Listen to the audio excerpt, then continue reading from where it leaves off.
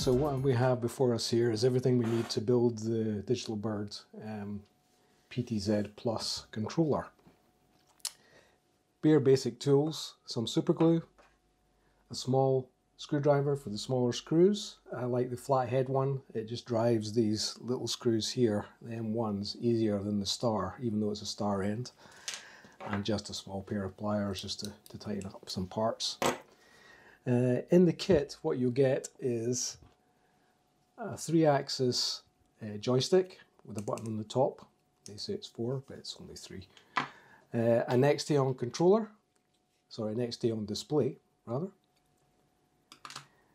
A battery board, a couple of knobs, the Digital Bird PTZ Plus control board with a small joystick, the button and the pot.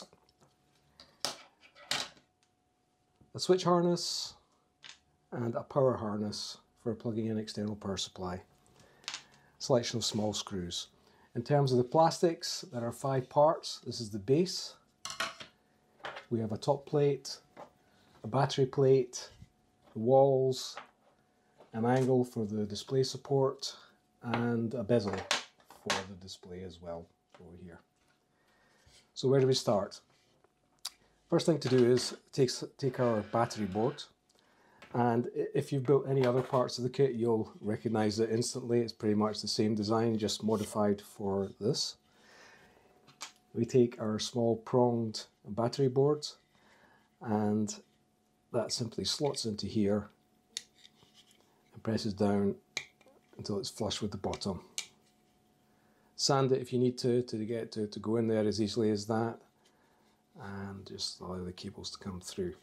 Now on the other side, if you'll remember from other projects, you have these little battery tabs. You'll need 4 of these tabs, and these go into, there's a slot, 4 slots inside here, and they just help hold the battery in place. So I'll put those in just now. Okay, so here I have the 4 tabs in, and just check that your battery goes in there, and when it's flat, pushes forward and locks in like so. Okay, so the next step is to take our base plate and take 2 of these small M1 screws, put them in here first. Take your battery bay, and you can see there's 2 pre-prepared small holes there in this face. Press it down as far along as it can go, and then just drive these screws in. So now that we have that in place, we take the sides or the walls of the controller and just check fit that goes over here and fits over the base quite happily. You may find you have to pare the edges to get rid of some of the small noggins of plastic that build up on the part, but just check at this stage that it comes together and it will go on and off that base quite easily. Then we take our top, which is this part here, and that's going to fit on here like so. And to keep that in place, we're going to super glue it together.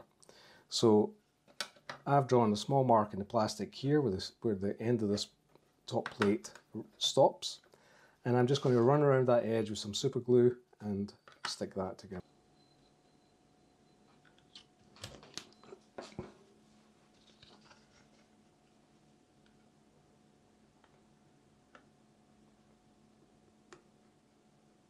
And then what I'll do is I'll just set that aside for a few minutes to dry. Okay, so once that's dried off, we can take our angle, and this is to support our Nextion display.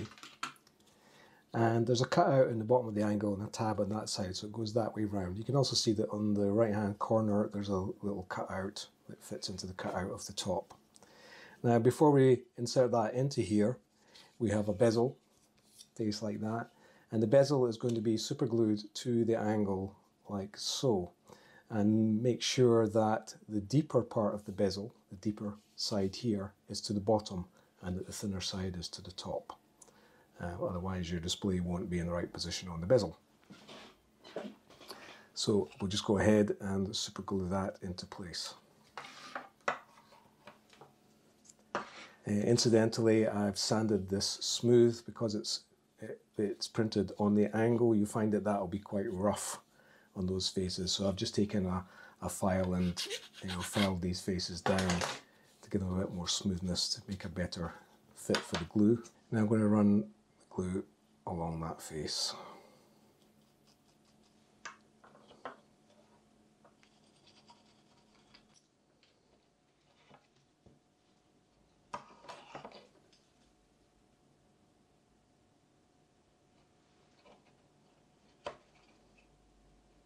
Don't be tempted to put your Nextion display into that until this is set. Otherwise you can end up with glue on the face of your Nextion, which is not a good thing. It leaves a bad mark. Been there, done that. Okay, so the next step is to take your screen bezel, and that needs to be glued to this top. It doesn't get glued to this back plate here for the battery bay because we need to be able to disassemble that if required. And we also need to get the display in here when we take this cover off. So the areas that need glued are along here, along this front edge here, and along the bottom of here where it meets the side walls. Okay, so we're gluing it effectively to this black area here, but not the battery bay. Check fit it first. Do any proprietary work to make sure that it comes together nicely. It should come and rest like so, okay?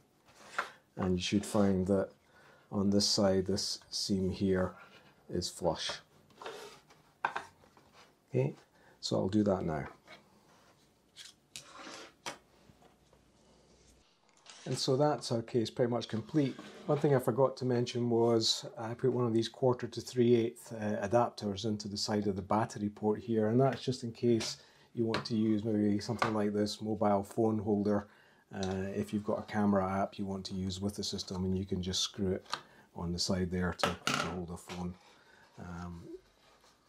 if necessary. So that'll be included in the kit as well, one of those. Okay, so this is the kit here. Now we can remove this from the base and have a look at some of our electronic parts going into that now.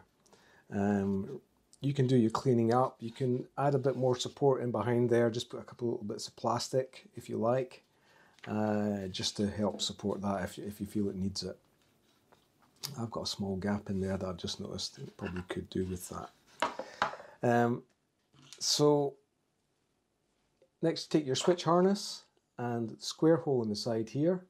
Push the cable through the side and then just put your switch harness into there, and it should just press home quite readily like so.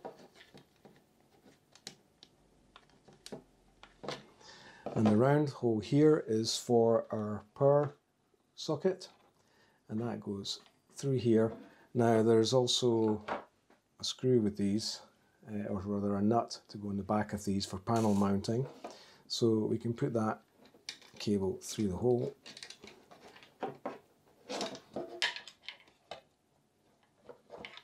Pull that through. And that should just push in neatly like so into that hole. And on the other side of it, we can put our nut. I think it fits through here.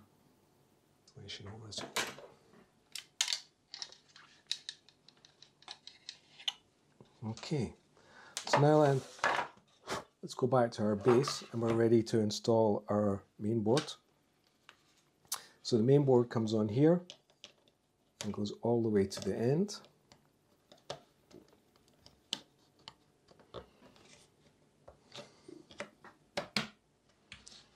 It should just slot in like so. Make sure it's in on all sides.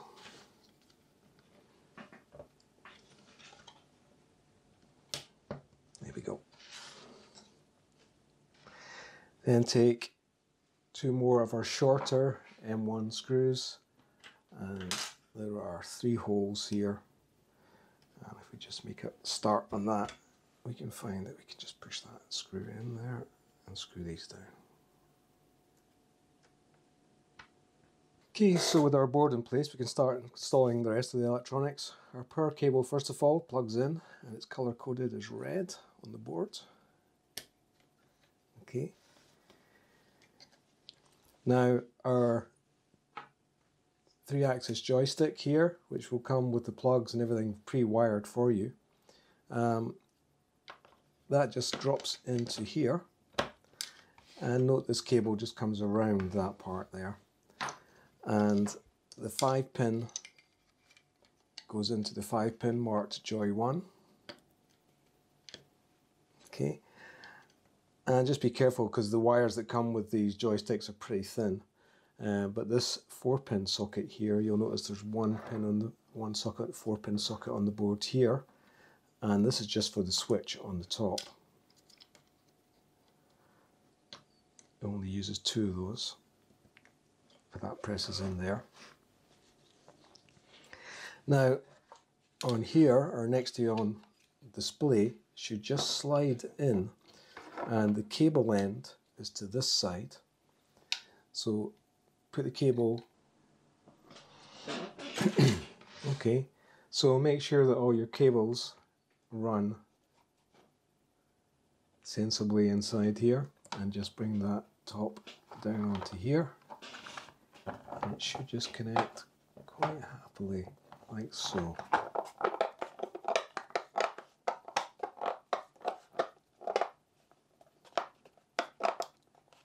Okay. Now, take a battery, run it in there, and before you screw the thing together, just check that your display lights up and that you can change the numbers on that display, like so. Okay, with that check complete, you can turn it over, and there are 4 holes. Now the 3 closest to the corners here are for these small screws, this size, and they're just self-tappers, and they go in here, and we can screw them up.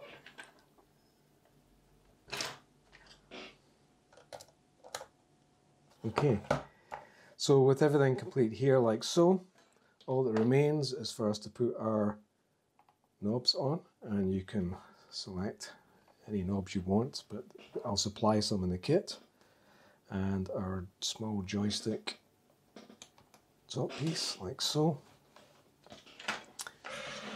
and that's it complete. Turn it on. 1 PTZ plus controller.